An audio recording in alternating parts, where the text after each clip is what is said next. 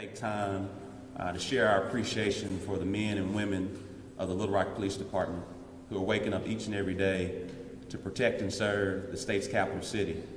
They are to be commended. We're grateful for them, and they continue to lead and serve and protect well with a close to 80% capture rate. And so when we talk about this public health emergency, I also want to take time to recognize that we have before us today our city's police chief, Keith Humphrey. We also have the director of Office of Neighborhood Safety, and Mr. Michael Sanders, who reports to Ms. Dana Doucette, who is the leader of the community programs, who plays a vital role in what we'll be discussing today. And so as we really go into the nuts and bolts about the even additional work that we're doing to ensure that we have an even safer city, we'll talk through additional measures that have been taken, the reason why, as we continue to move forward. But what I do want to talk about is understanding being a son of Little Rock and really knowing our city's history, and particularly as it relates to crime. Having been a son of Little Rock and growing up, oftentimes many people are saying that we're getting close to the Bangin and Little Rock days. As someone who was a child during the Bangin and Little Rock days, someone who has many family members and friends who were greatly impacted by that time, I can tell you we are nowhere close to it whatsoever. But we also understand, me personally, as someone who has many family members and friends that were impacted during that time of gang activity. I'm not a unique person. I'm not special.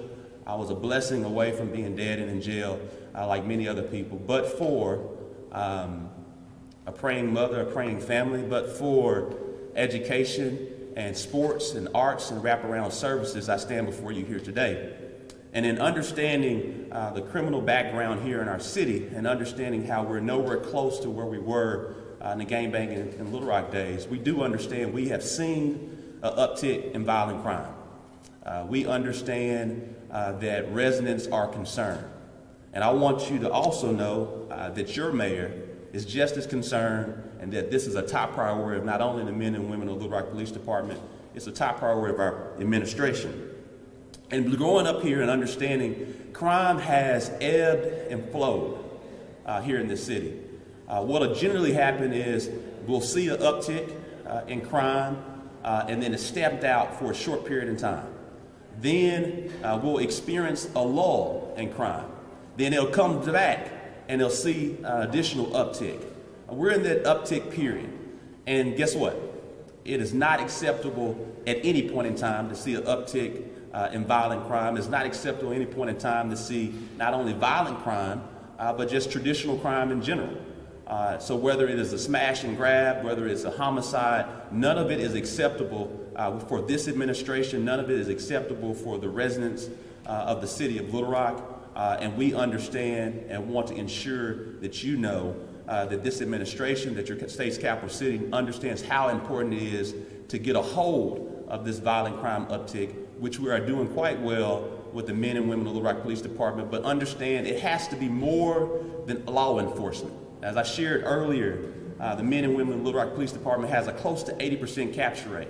And what that means is when you commit crime in Little Rock, we will catch you. What that means is that not only will we catch you, we'll prosecute you to the fullest extent of our ability as we work with our local, state, and federal prosecutors. We are already and have been working with the members of the federal resource team, whether it's the ATF, whether it's DEA, FBI, and if many will recall, back in the summer of 2021, we announced Operation Ceasefire. And Operation Ceasefire got close to 100 of our most violent criminals off of the streets here in the city of Little Rock. But we also have to understand, too, that much of this crime is not always the residents of Little Rock. There are outside entities that are coming to our city from other cities that we've been working to address with our other federal partners from that particular standpoint. And so when we move from that standpoint that it has to be more than just our law enforcement officers, it has to be a holistic approach. It has to be focusing on community violence intervention. It has to focus on prevention and intervention treatment, because we understand that we have to focus on both the short-term as well as the long term to truly address systemic root causes. We have to invest in the people of Little Rock. We most importantly have to invest in the youth and the young adults. When we see the 64 homicides that were experienced in 2021, your mayor gets a phone call each time there's a homicide. And a piece of me diminishes each time. Because we're praying with the mother, we're praying with the father, we're praying with the grandmother and aunt and uncle, and they're tired of it. And quite frankly, I get tired of making the phone calls too, but we want to make sure that we're always there for the residents. And so we're figuring out ways to reduce the number of phone calls we have to make to a mother, a father, a sister, and a brother. We were just at a prayer vigil, and as I shared at that prayer vigil, faith without works is dead, and we have more work to do. We're going to keep praying, but we got to keep focusing on proactive policing, but also prevention, intervention, and treatment work. And the reason why is because we want to ensure that we save a generation of young people. Again, 64 homicides, and the majority of those homicides were between the ages of 11 to 24 in 2021. Same thing in 2020 when we had 55 homicides. Between the ages of 11 and 24. That tells us that we have to get it right when it comes to prevention, intervention, and treatment and addressing root causes. That was the reason. That was the reason why for the public health emergency. We understood that we had a violent weekend, that late January weekend. Something that we don't normally see. We've already shared that we've been working with our federal partners. We've been taking violent criminals off, but we also understand that we have a root cause issue in our city. And that's the reason why we went forward with the public health emergency as we move forward. What I now want to take this time is not only focus on the public health emergency. We've been doing a number of different things as it relates to our juveniles, understanding that we will be addressing juvenile loitering within businesses, because what we're seeing is an uptick of juveniles out at different businesses, and what happens is they're gathered there, and then once they leave there, something may happen on social media, and then the next resort is to picking up the AK-15, literally. We have teenagers who have access to AK-15, teenagers who don't understand conflict resolution, teenagers who have fallen to a lack of resources, whether it's education or wraparound resources, and we have to address those root causes to prevent that teenager from accessing an AK-15. I want that to sit with you for a minute. We have teenagers who have access to military weapons. Teenagers who are not adults, teenagers who do not see past the age of 25 because for whatever reason they've lost hope. And it's our duty to ensure that we provide hope to the hopeless. And that's the reason why in the coming days we'll be announcing a Hope Advisory Council to continue to help move forward as it relates to what we're doing with prevention, intervention, treatment, to help continue to move forward with proactive policing, but also what we're doing to address systemic and root causes. That'll be led by this administration, by the individuals who are here with us today, and the countless people who are working to get this issue under control. But not just for the short term, but for the long term. Again, we're focused on how do we save a generation by investing in ourselves, by focusing on the root causes of these issues. Last night, in addition, I want to take time to share appreciation to the men and women of the Little Rock City Board of Directors, who not only agreed to acknowledge this as a public health emergency, to allow us to expedite processes as it relates to procurement efforts to ensure that we get more federal and local resources on the streets to ensure that we are focused on community violence interventionists, focusing on street interventionists, focusing on more social workers to address issues that our law enforcement officers should not be asked to do.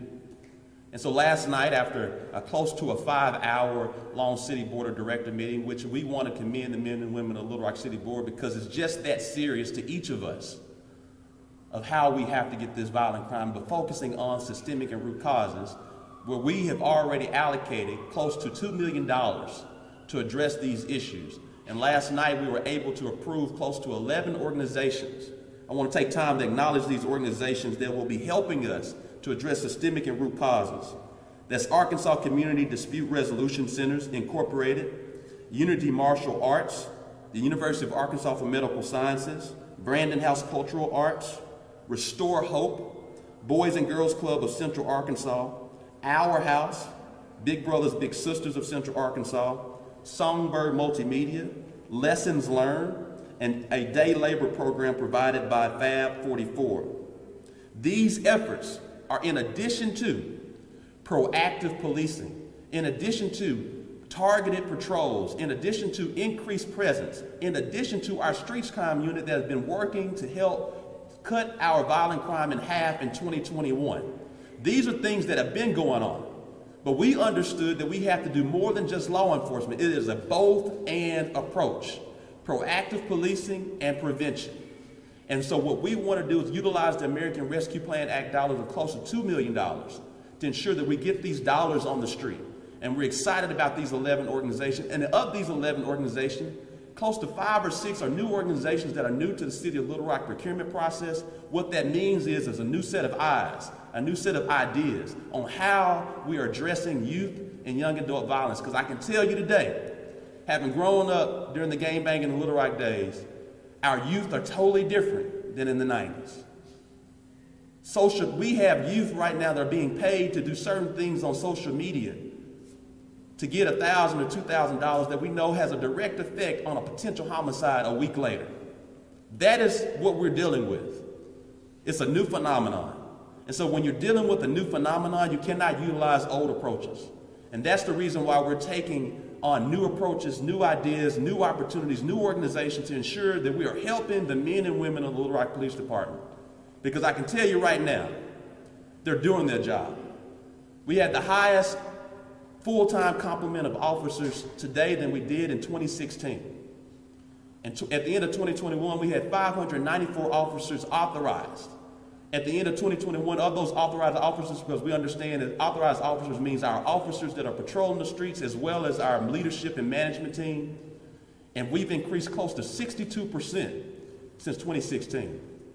We do not have as much vacancies as we had in 2017 during the Power Ultra Lounge. Today we have somewhere close to about 64 officers that are vacant.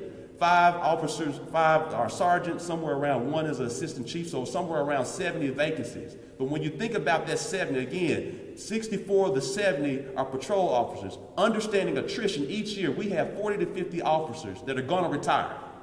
Just a matter of fact. I'm happy to report that we are continuously always focused on recruitment. I want to give a shout out to Major Tyrell, who's been doing a yeoman's job in doing that. We just recruited close to 20, somewhere around between 16 to 20 officers that are just starting right now. So that number now transitions somewhere from 64 to 44. And so we are nowhere close to where it was in 2017 when we had close to 100 vacancies. So again, we had the highest complement of officers today than we did in 2016. And they're doing their job. We're grateful for the street crime unit. We're grateful for Operation Ceasefire. But we also understand it's a both-and approach. Proactive policing, predictive policing, targeted patrols, increased presence, directed patrols, but also prevention, intervention, treatment programs where we're investing in our people, that we're helping our young adults. That's why I'm excited that we'll be having our summer youth program, because we also understand we got to give something for our youth to do. They need to have a job. We need to keep them busy. They need to be in our community programs. They need to be in our community centers. They need to focus on our midnight basketball. They need to focus on these 11 programs that we'll be focusing on. But also they need a job. The best way to address crime is jobs and education. When you see a safe neighborhood, you see a neighborhood full of jobs. When you see a safe neighborhood, you see a neighborhood full of access to capital. When you see a safe neighborhood, you see a neighborhood who understands financial literacy. And so again, when you see a safe neighborhood, you see proactive policing. It's a both-and approach. And that's what we've decided to do, is address crime, proactive policing, targeted patrols, increased presence, but also to invest in our youth and our young adults. I want to take this time now to allow Chief Keith Humphrey to get in more details as well in regards to public safety. I also want to take time to recognize Chiefs Bewley and Haskins, who do a phenomenal job. Chief Bewley leads, he's over here to the right, leads our investigative unit, who helps with that capture rate along with operations and patrol side with Chief Haskins, and they've both been doing a phenomenal job and have many great years of service, and we want to share our appreciation to the two of you and your leadership. Chief Humphrey. Thank you, Mayor. I echo those sentiments about the women and men of our department and the leadership of Chief Haskins and Chief Bewley. I just want to remind you all, each time we talk about the hard work that our women and our men are doing each and every day. I think that sometimes we allow the numbers to overshadow the hard work and the commitment from these officers and the arrests and things that we're making. But I just want to put a few things in perspective really quick. The city is 123 square miles. 123 square miles, and we have some visual aids here. 123 square miles. Population as of last census count is 203,000 citizens. And when you hear about violent crime, there's a perception that the city is being taken over with violent crime. The maps that you'll see here, we call these our hotspot maps. And if you look at these maps, the darker, the denser the colors, this is the areas that we've identified as our hotspots, the areas that we believe, that we know are causing where we're seeing our violent crimes. So if you look, once you look at the map, you see that these are not occurring throughout the city. We wanted to make that very clear. So I would ask you to look at those and see that there's pockets, small pockets throughout the city where these violent crimes are occurring. There's also small pockets in some of these same areas where we're noticing our loitering issues. And we know that when we have people hanging out, we're not talking about people that are hanging out for a reason, but people who are just hanging out. There is a possibility and sometimes a probability that could turn into a crime, up to a violent crime. And so we also have the maps showing the density of the locations where our loitering is happening. So I just want to, I want to share with you all how a day in the life of the Little Rock Police Department and how we determine how do we deploy short-term, long-term, what's helping, what's not helping, what other resources we may need, and that includes community partners, that includes our federal partners, that includes various departments within the city, various departments within the county, various departments within the state. So one of the things that we're focused on is precision policing, and you might ask what that is. Well, that is when police and community members are laser focused on problems. They're working together to address problems. We've said this forever. We cannot do this alone as a police department. The thing that's really unique is I want to thank the mayor and the board of directors by realizing that this is a public health issue and the resources that are needed are additional to law enforcement. And so when we talk about conflict resolution and jobs, and we talk about wraparound programs and things like that, we the other day met with a community member and we were talking about our summer youth program, and within a matter of 30 minutes, this gentleman had gone to Central High and had identified 30 to 40 kids that have already applied for the summer youth program, that we believe those are 30 to 40 kids that have hope now. Hope in getting those job skills that will help them reduce the chance or minimize the chances of being a statistic. But you'll hear us talk about DDACS, data-driven approaches to crime and traffic safety. You hear us talk about our record management system, our computer-aided dispatch system. You hear us talk about crime analysis. This is how we focus. The information that you see on these maps, this is where we get that information from. Data-driven approaches. We're very technologically sound and data-driven police department. That's how you determine where the resources are. We realize that different crimes are happening in different parts of the city. No one crime is happening in one part of the city. It's various, and various reasons cause this. What you're seeing now is a 180-day window. So we're looking at 180 days of these maps when it comes to the violent crime and the loitering issues. Various things contribute to various crimes. I'll say that again, various things contribute to various crimes. There's no one ingredient to a crime. Various things. whether that's socioeconomic, whether that's lack of education, conflict resolution, lack of job training. All those things could contribute, not just one thing contributes. And the majority of our violent crimes, and I'll say this again, the majority of our violent crimes that we've seen this year, our homicides, have been known acquaintances. We continue to see that. It goes back to a lack of conflict resolution. So what we're seeing internally and also externally, we see more collaboration in our efforts with our state, local, federal partners. We have officers assigned to task forces. What we're seeing more officers based on the leadership of Chief Haskins and Chief Bewley and our majors. The discussions are being had in briefings before the officers go on the streets. They'll be happening in all briefings. They're happening between command staff, sometimes on a daily basis, sometimes 4 or 5 times a week, sometimes multiple times during an hour. We're talking about, okay, what we're doing, what can we have, what are the trends. Supervisors are expecting more from their officers. I'm expecting more, the citizens are expecting more from me, I'm expecting more from our officers, supervisors are expecting more from their staff, and we're getting those results.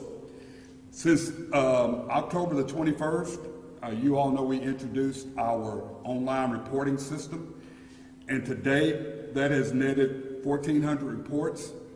1,400 reports have been taken on our online reporting system, which allows 1,100 hours of staffing hours that was shifted toward other activities, mainly patrol. Our commanders have been more flexible in utilizing overtime and other resources to address these pockets that we're talking about. They've been empowered to do that, and they're doing a really good job of doing that. We've talked about our mutual aid components. We could not do this if it was not for mutual aid efforts and our partners in state, federal, county agencies. I just want to kind of talk about some things really quick that we've done when we talk about mutual aid and the hard work of our street crimes unit, our intel units, our property crime detectives, everybody. It's an all-inclusive. Our statistics, our DDACs, and our collaboration with our community partners have led to 3 major details in our city. One was Spanish John's apartment, one was Oxford Arms apartment, and one has been community market. With the help of our community and our intel, and we have been able to address those issues. We hope that these are long-term solutions, but we're continually monitoring those. We had calls from neighbors the other day talking about the community market, which is right now is closed based on some serious violations. And so that is a partnership between the community, that's a partnership, and that's hard work of our officers, our city attorney's office, our fire department, our code enforcement office. We've all been working together on these areas. These 3 areas was a collaboration of all of those entities working together. Let me talk a little bit about our task force. You hear me mention WAVE. WAVE is the acronym for Working Against Violent Entities. And those teams consist of our police department, our special investigations division, our task force officers. You all hear us talk about GitRock. Our task force officers that are assigned to federal partnerships. We also hit the areas of John Barrow, Midtown, Downtown, and South Division. And one of our WAVE details that happened back on the 20th of January netted 3 firearms, over $13,000 in cash, approximately 1/4 ounce of cocaine, 2 pounds of high-grade marijuana, approximately 1 fluid ounce of PCP, 6 grams of suspected fentanyl, 20 dosage units of prescription medications, and 12 prepackaged TCH pens. These are the things that these men and women are doing on a daily basis. The initiatives that they're taking, the intel, getting the information, taking that information and making these type of arrests. This is just one. We've got another one, WAVE initiative, that we'll be talking about at a later date. And the mayor talked about ceasefire, same thing. continue efforts that a lot of times our community doesn't know about, but it's up to us to provide that information to assure that we are working extremely hard. To date, we've taken 80 firearms off the street, 80 firearms. We're nearly 60 arrests related to those firearms. So it's illegal guns, and individuals have been in possession of those illegal guns. Of the 2022, our 10 homicides, we've made arrests in 60% of those homicides, and we're continuing to address those and continuing to gather information from the community regarding the whereabouts of these individuals or any information they may have related to these tragedies. Also, I want to kind of touch on just about our community efforts. We have participated and we have a lot of community programs planned for the upcoming month. Last week, we had a partnership with a gospel choir out of Pine Bluff at Centennial Park. You all know the history of Centennial Park, but there was a video shoot there. Amazing video shoot. We had over 100 attendees. About 60 of those attendees was members of our OK program, young men from our OK program, young ladies from our GEMS program. They also participated in that, and it was basically to show a community effort, to show that we can all come together. And I really like the fact that these were our youth. Our youth were involved, and people are going to be able to see a positive side of our youth and not necessarily what we're saying here about the respective ages of these individuals that are committing some of our violent crimes. We cannot put these good kids in that same category, but at the same time, we can't give up on our youth. This week, we have a courageous conversations with the police. We are going to, staff and I are going to sit down and listen to the concerns of our citizens. Sometimes we just need to listen and hear what they say. Instead of always trying to say what we're doing, let's listen to what they might be able, they will be able to provide us some things that might assist us in our efforts. Pastries with a cop. We're going to sit down and have conversations. You've heard of coffee with a cop. We're putting a different spin on it. Pastries with a cop. So that's upcoming. Youth Cleanup with the Police is upcoming event. Our Explorer program, which is an amazing program that we believe will help us in our recruiting efforts. It's up and running. We have several young men and women that are participating in that program. We're excited about that. Our cadet program is continually growing. The cadet program is responsible for what we've seen in our telephone reporting unit to take those reports, and those individuals go on to become police officers, go to police academy. Class 100 has started, our centennial class. For the first time in the history of this organization, we have more females in a police academy class than we've ever had in the history. So we're looking at well over 51% of this academy class as female. That's because of the efforts of our female supervisors, Chief Haskins, Sergeant DeWanna Phillips, and others took it upon themselves to do a historical Photoshop in front of Central High School, showing the women of this police department and the dynamic impact that they make to the department and to this community. And also we're hiring for class 101. That class will start in August. You all know $10,000 signing bonus is being offered. And also another program that we're doing is Operation Watchful Eye. Operation Watchful Eye. And we're identifying kids through social media, those individuals that may not have an understanding of what's happening when they pose with weapons or when they pose with money or they say certain things. So these are things that we're doing. Also, there's been a recent announcement of 2 part-time social workers that will be working with the police department. As you all know, we have a full-time social worker. That program is paying dividends. We believe now with the addition of 2 part-time supervisors, part-time social workers, which we would not be able to do if it was not for the $1.5 million crime reduction funds that have been set aside by the board of directors. And also, we hope in the next week or so we'll be able to identify, not identify, but to be able to post 2 openings, part-time openings for community youth violent crime prevention advocates who will work closely with our school resource officers, our GEMS program, and also our OK program. So I just wanted to tell we got a lot of things going on toward the reduction of violent crime, both reactively and proactively. And I want you all to remember that term I use, precision policing. It's a collaboration, focused collaboration between police and the community. And that is what it's going to take in order for us to continue to see these numbers of violent crime reduce. Thank you. Before I give some final comments and then we'll take questions again, this is an effort that we committed, that we'll be giving weekly briefings to make sure the public is aware, because many times the public may not be aware of everything that's going on around them as we're working to protect and serve each resident here in the city of Little Rock. Before I give some final comments and then go to questions we have today, Mr. Michael Sanders, who's Director at the Office of Neighborhood Safety, he's just going to give a brief overview of the work that's been done to get us to this point as it relates to the 11 organizations that will be accessing the close to $2 million of the American Rescue Plan Act dollars to focus on how we, in addition to focus on proactive policing, that we're focused on prevention, intervention, and treatment programs to address the systemic and the root causes. Again, this will align in the coming days when we announce our HOPE Advisory Council, which stands for Holistic Outreach Prevention in Each Neighborhood. Holistic Outreach Prevention in each neighborhood. Mr. Sanders.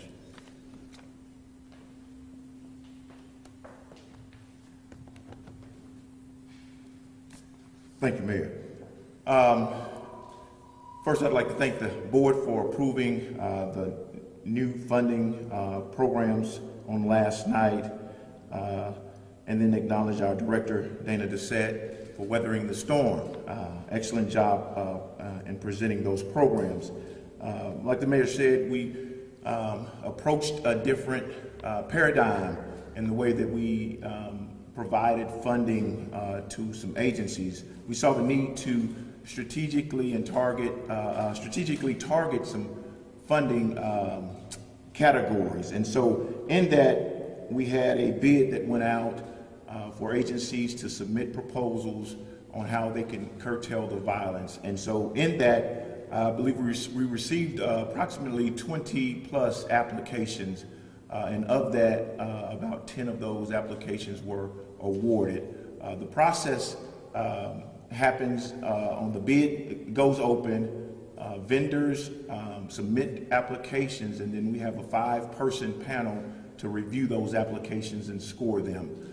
With the threshold being a 60% moves you to the next stage, and then in this instance we took the top 2 programs who scored the highest in each category. Those categories being conflict resolution and anger management, hospital-based intervention, life skills and workforce readiness, mental health and wellness, prevention of criminal activity through violence intervention. What this does is the city, the Department of Community Programs, Office of Neighborhood Safety, we have a number of touch points where we come in contact with individuals and residents who need services. They're in need of resources.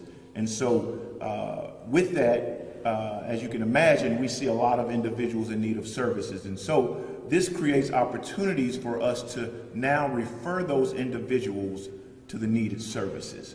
Oftentimes we come in contact with them, we get them ready, all dressed up with no place to go. And so this gives us an opportunity to have some experts in the field and to collaborate with businesses who are already doing the work, and now we can actually refer those individuals to those much needed services. Now also we realize that there are agencies who did not make the grade or score high enough, and so we see this as an opportunity now to reach out to those agencies and provide them with some technical assistance. We're planning a workshop, so to speak. We don't know exactly the date right now, but it's going to be early March. And so we're looking to invite individuals who may have an idea, who may have a nonprofit, or who may be in the beginning stages and have an expertise, but trying to help them kind of mold that programming and then teach them the process of how to do business with the city, how to apply for funding, how to register as a vendor, and then even how to apply for a 501c3 status, that nonprofit status, so that they can begin doing the much needed work and begin kind of codifying their efforts and kind of putting it into a fashion to make them able to win an award or get a contract with the city. Then we're also, with these new programs coming out, we're looking to do a resource event. And so inviting individuals to come and have booths so that we can present all of these resources that the city and the community have to the public, so that they can come learn a little bit more about our resources and then better kind of be able to access those resources. So if you're an agency and you're looking to participate in one of our workshops, you can email programreferral@littlerock.gov. That's program referral, one word, at littlerock.gov. Thank you. Thank you again, Mr. Sanders. As we come to a close of the commentary and then go straight to questions, I do want to share just a few different things as we talk about what we're dubbing as Operation HOPE, holistic outreach, prevention in each neighborhood. And the reason why we say each neighborhood, as we shared earlier today, and we saw this heat map of where the pockets of crime are located. As a resident of one of the areas where we see the pockets of crime, that's some area where I was born, raised, and I still reside in, I can tell you that our street crimes unit, since the very beginning when we announced Operation Ceasefire and our Community Violence Reduction Plan in 2021, we've definitely seen an increased presence in the most crime-hidden areas within the city, and that's where your mayor lives, literally. And so we say that from a standpoint to understand is that we are focused on proactive policing. We are focused on predictive policing as well, but it's going to take the entire community. It's an all-hands-on-deck approach, and so it's not an either-or, it's a both-and the both-and includes this holistic approach, this holistic outreach as it relates to prevention in each neighborhood. Because what we're seeing is that we have lost some of our youth and young adults who haven't seen a life past 25. And that's the reason why we're focused on these approaches. I also want to take this time is to share what we've been doing to ensure that the men and women police department understand how much we appreciate them. For the first time in 5 years, they received a 2% raise. They have not received a raise since 2017. I was proud to provide that within our 2021 budget. They've now received that 2% raise, something they haven't received. And according to what's going to probably be happening within the state legislature, we're working as well to figure out other ways to increase resources from that standpoint. Secondly, also, as we talked through that, is what we've been able to do with the $10,000 sign-on bonus, where we increased it from $5,000 to $10,000. That's been very helpful in our recruitment efforts. And that's the reason why we are continuing to ensure that we have an optimal level of a police source, which I shared earlier, that we have the highest level today than we had in 2016. So with that being stated, I want to thank Chief Humphrey as well as Mr. Sanders, who are here with us today, as well as Assistant Chief Haskins and Bewley, who are here to the side available for particular questions from the podium as it relates to their respective areas. But again, as it relates to the federal resources and local resources, it doesn't happen without a team. We thank the members of the city board, but also want to take time to acknowledge our procurement team, led by Vitesh Patel and Ms. Tony, as well as Amanda Jones within our grants department, of course, community programs, which we've already discussed. That's how we've been able to roll out this close to $2 million in American Rescue Plan Act dollars, as well as an additional $1 million that we received at the end of December from the U.S. Department of Justice. So I just want to make sure we share that appreciation to our team in those particular efforts, as well as Mr. Jim Brooks, who does a lot of our crime analyst data. We'll now open the floor for any questions. Can you give an example of what one of these 11 programs, what will they actually be doing for you? If you just want to point out one, or how is this really going to impact that age group? Well, I'll give you a great example, and Mr. Sanders can give some additional details if he would like, but a great example is Fab 44, where it's many people are familiar with the Bridge to Work program, where we are working with our brothers and sisters who are experiencing homelessness to help as it relates to picking up trash areas as well as with litter. That's a day labor program. We understand that many individuals in our city, due to a number of different circumstances, even while we already do ban the box, it's just really hard for an individual that's re-entering into society to get a job with a living wage. And so one of the things that we understand is we have to keep our youth and our young adults busy. Again, 11 to 24. 11 to 24. So our youth and our young adults, we're wanting to make sure that they're staying busy. We want to make sure that they're staying productive. And this is a way that they can stay productive by providing an opportunity where Fab 4 is the overall organization that will be hiring these individuals that are having a hard time finding a job. And helps them the opportunity to also one day become entrepreneurs, because it's sometimes hard to get a 9-to-5 with certain individuals have a certain particular record and want to still have a living wage. And so we want to thank Fab 44. So that's a great example from a day laborer standpoint. Also, we think through the works of United Martial Arts. You know, some people will say it's Taekwondo, things like nature. But if you grew up in Little Rock, there are many of our youth who understand and remember American Taekwondo on Southwest Little Rock on Baseline, how many kids were saved by being engaged in that particular sports and that discipline. And so we would, again, want to keep our kids active, engaged, and quite frankly kind of tired so they're not getting into any mischief as well. And so when we talk through these organizations, we have to be new, innovative, and figuring out how do we get our children, our young adults off the streets of crime. And so, and we do that by focusing on these new organizations, these new ideas from that particular standpoint. So those are two examples, whether it's Fab 44, whether it's United Martial Arts, as well as the Restore Hope. And if you haven't got a chance to understand what Restore Hope is, it truly focuses on the whole family and how crime and re-entering society impacts the whole family, not only from a mental health and a social work standpoint, but also ensuring that we are creating adding more individuals to the job workforce, but not only adding them to the job workforce at a living wage, but ensure that they are able to create a sustainable family. And so those are the type of organizations that we're investing in. Again, this is for a long-term approach. We're going to address, again, when you commit crime, our officers will catch you. We've already been increasing targeted presence in most crime-ridden areas of our city. We already are working with our federal resources. Again, we're talking about how do we save a generation of people, our people. Next question. You mentioned it's a long-term approach with a focus on the next generation. What's the time frame then for seeing concrete change in the city? I think anytime that you save a child or a youth or a young adult, that's a positive change. And so I'm not at liberty to say that, you know, we're going to have a solution that we're going to change a generation in a year. But what you're hearing from your mayor is that we're committed, that it's past time. I said, again, I've grown up in this city. I've seen crime up. I've seen crime go down. I've seen increased target patrols, and we'll address it from the short term. We experience a lull. Something else happens. It goes back up. We know there are other forces, whether it be outside individuals that are coming to our city. We're addressing that as well. That's why we're addressing with the ATF, the FBI, the DEA, our U.S. Marshals, and our U.S. Attorney. We're addressing the short term. And that's the reason why we're taking the guns off our street. But again, the gun is just a tool. The gun is just a tool. We have to address our people to ensure that we are focused on prevention, intervention, and treatment, that we address the systemic and the root causes.